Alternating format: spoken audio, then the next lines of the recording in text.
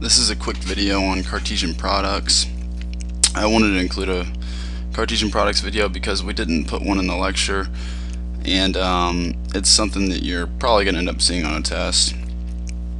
And Cartesian product problems are they're pretty easy, but of course the first time you see them it's going to look pretty hard, and it might be hard starting out, but later on they can get difficult when on a test, for example, an instructor will they'll want you to find the intersection of two different Cartesian products, and that can be a little confusing if you're not familiar with Cartesian products. So we're going to go over some simple examples here. Okay, basically what a Cartesian product is, it's basically the cross product of two sets, or I guess two or more sets, and you represent the products in ordered pairs. So for example, if I were to take the cross product of A times B, which would be denoted like this, A times B, I would take A and pair it with B, and then take A and pair it with E, and then I would do that again with B. It would be BB, BE, and then CB, CE, and that would be the Cartesian product of A times B, or the cross product of A and B. It's important to note that you wouldn't turn around and do BA, BB, BC, and then EA, EB, EC. You would not do that unless, of course, you're doing B times A.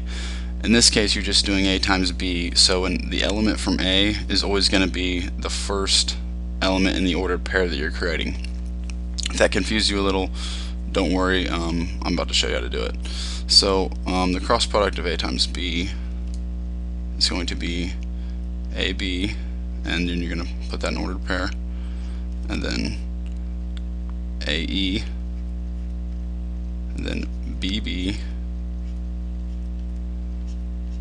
and BE, and then you're done. That's the Cartesian product of A times B. But sometimes, oh wow, I guess you're not done actually. I completely forgot about C. So let me fix this. We'll do C real quick.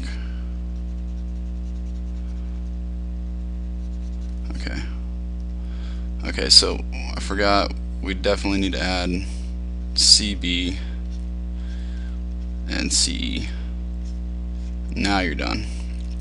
And that's the Cartesian product of A times B. AB, AE, BB, BE, CB, CE, and then you're done. Okay, so sometimes you're going to have Cartesian products that have more elements than that, and there's an easier, more visual way to represent a Cartesian product, which I'm going to show you real quick. Let me erase this because I need the room. Maybe you could have gone without erasing it, but oh well.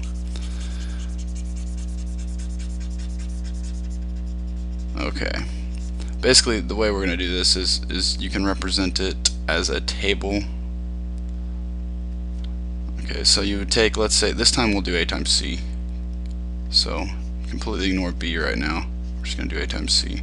So you take A and put the elements of A.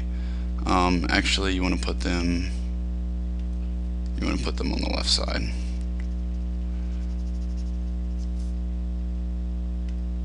Okay, we got A, B, and C are elements from A, and we have,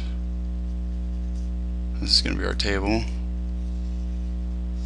And then we have our elements from C, which are going to be X, Y, and Z. So basically what you're going to do is you're going to take A, as the first one from the first row here, and pair it with the first element from the first column here, which is X. And then you're going to do A, Y, and then A, Z. And then you're going to go down here and do the same thing.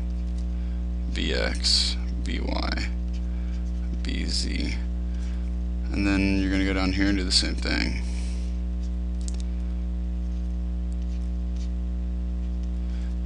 And basically you can see that this is the exact same thing I just did with A times B, only C has one more element than B does, and we just did it in a table. It's just an easier way to represent it visually, and you kind of keep things in order, and you know that you've included every cross product here. And that's your basic introduction to Cartesian products.